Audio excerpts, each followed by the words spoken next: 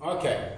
Here we have triangle ABC has coordinates -3, 1, -3, 5, 5 on the y-axis. Okay, that's the base. -3, 1, -3. Okay, -3, 2, -3, 2, then 1. Okay, 1, -3. -3, 2, 1, -3.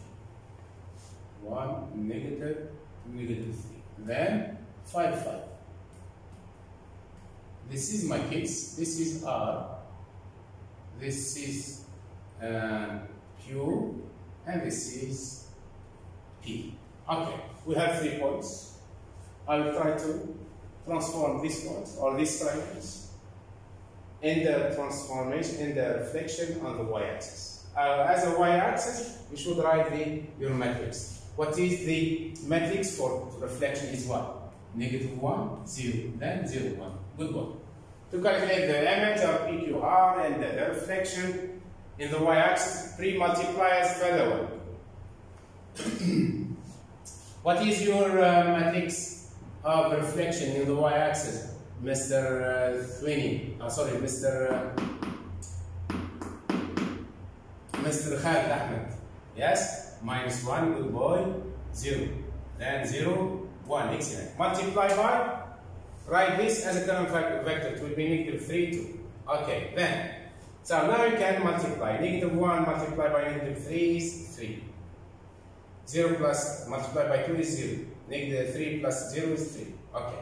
Now the next one by the first one. 0 by -3 is 0. 1 by 2 is 2.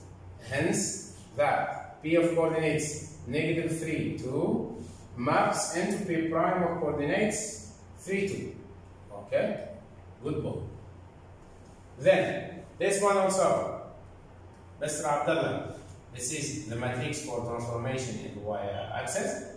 -1, 0, 0, 1. Multiply by what?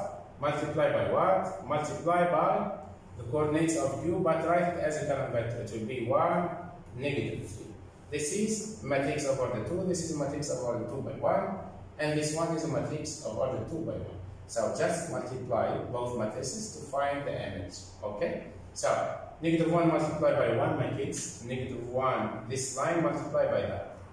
Negative by 1 is negative, plus 0 by -3 is 0. -1 plus 0 is -1.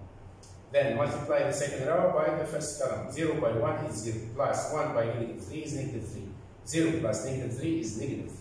So just like the coordinates, hence that Q of coordinates 1, -3 maps into Q prime of coordinates -1, 3, -1. Just a moment. -1, yes, -3. Okay. The last. Here we have what, my kids? We have -1, 0, the matrix for transformation in the y-axis, 0, 1. Multiply by this 5, 5, right, as the column vector, should be equal to what, my kids? So, multiply the first one by the first column. -1 multiplied by 5 is -1, plus 0 by 5 is 0, -1 plus -5 plus 0 is negative, -5 plus 0 is -5. Then multiply the second row by the first column. 0 by 5 is 0, plus 1 by 5 is 5. 5 plus 0 is 5.